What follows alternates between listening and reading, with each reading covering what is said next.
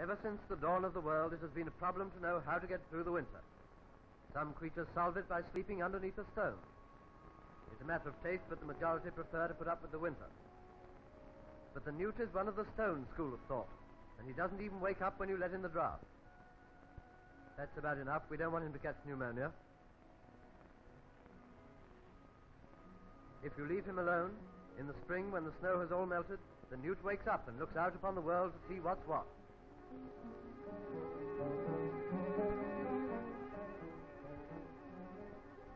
All the trees and bushes round the pond are in spring green, and the water looks most inviting, or going to be cold.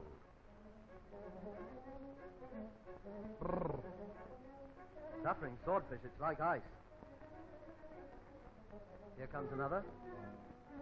The early bathers are all of the so-called sterner sex, and their spring suitings include a waistcoat with spots on it.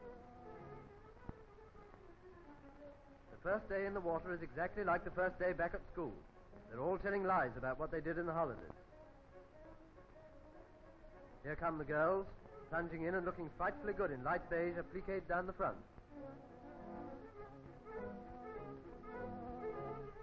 But this one is hungry after her long winter fast. It isn't so fashionable now to be quite so slim, and she finds herself a nice worm. It's very nourishing, but also very difficult to eat in a refined way, a cross between spaghetti and fireworks.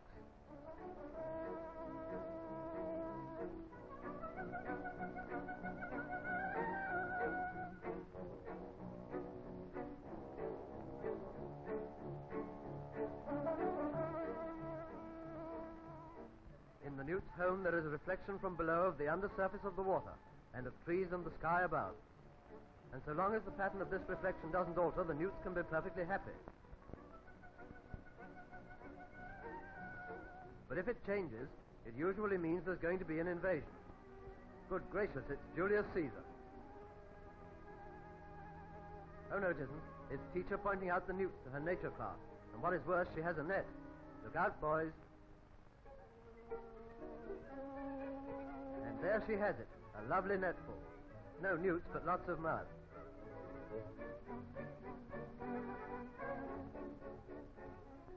All right, boys, you can come out now. The dear girls are going to have such an interesting afternoon. Well, the coast is clear, so Norman thinks that he might as well go and show off his spring waistcoat and the orange lining of his coat tails to somebody who'll appreciate them. And in a busy pond like this, it isn't very long before he runs across a most glamorous lady. Here she is. Of course, she won't look round. But he's so very slow that finally she does take a glance. Not at him, of course, just to see if the walking is better that way.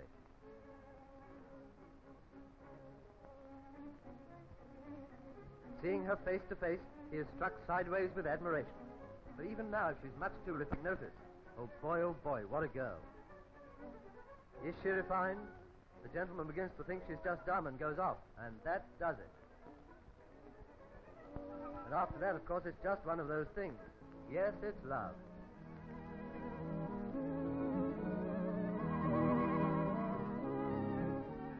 But even now, it isn't what you'd get from Mickey Rooney. Hey, what is this, romance or living statues?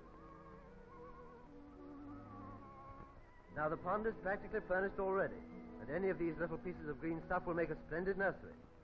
So Mrs. Newt just wraps up the egg in a leaf and leaves it. And this is the beginning of a water baby, just a round of yellowy white egg wrapped up in a piece of waterweed.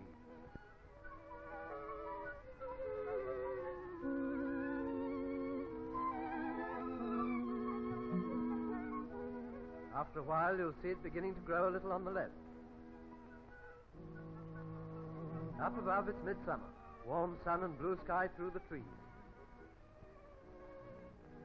And Mr. and Mrs. Newt decide to go in for a life of pleasure on the surface, and they abandon their helpless Chi Isle. But already it's beginning to shape into head, body, and tail.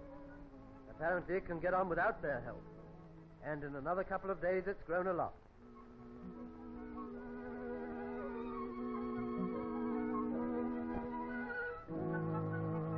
But the pond isn't really safe. It's full of hungry creatures, like the water beetles, who are always on the lookout for a meal of newt eggs. And now that the baby has started jerking about, Their sharp eyes would soon see him and they'd eat him. It's really a warning to all mothers with fidgety children. Never leave them where they can be got at by water beetles.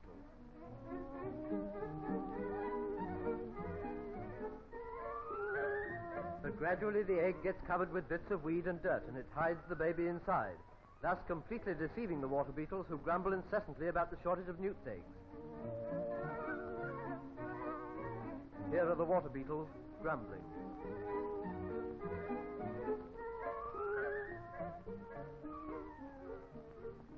So with luck, the baby grows up until it really begins to look quite like a newt. It isn't everybody's ambition to look quite like a newt, but if you start out like it, you may as well go on with it. If the sun shines down through the surface to the water weeds below, in about 4 weeks the baby is ready to hatch out.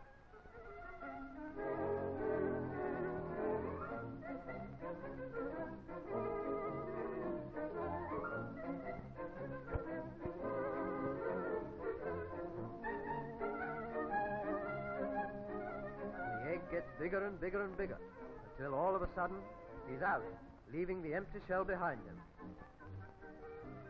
The little newt tadpole joins a whole lot of cousins, who, like himself, find the pond very soon and hang on to the weeds for safety. He breathes like a fish through gills, those feathery things on each side of his head. They're transparent. You can see the colorless blood flowing through. After a while, the young tadpoles feel hungry, so they leave the weeds and go in search of food, such as water fleas. Water fleas are good food for many kinds of water creatures, though very few water fleas have much of a future. Well nourished, the newt tadpole grows larger, and still more like a newt. Its eyes are enormous, and it has legs and feet with 3 toes on them, so that if you happen to be a traveling fish and get lost, it's very confusing when he tries to point out the way for you. Better go straight on. You can't miss it. The spots of color make him almost invisible in the light and shade of the pond. Given plenty of food, he grows in a couple of months to this stage, with 4 legs, small gills, and quite a newt-like appearance. Baby is growing up. And if the summer's fairly good and the pond keeps warm, after 3 months the baby loses his gills. That's very careless of him, because now he can no longer breathe in the water. So he has to find a way out, though he's never been out before. Give him air. It was stuffy down there.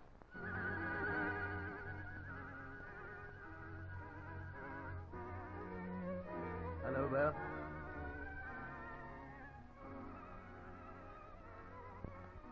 The pond seen from above looks most peculiar, like the place where you used to live before you got the rise. But it looks the kind of a place where a chap could have a pretty good time. You see, he isn't a water baby anymore. No, he really isn't a baby at all.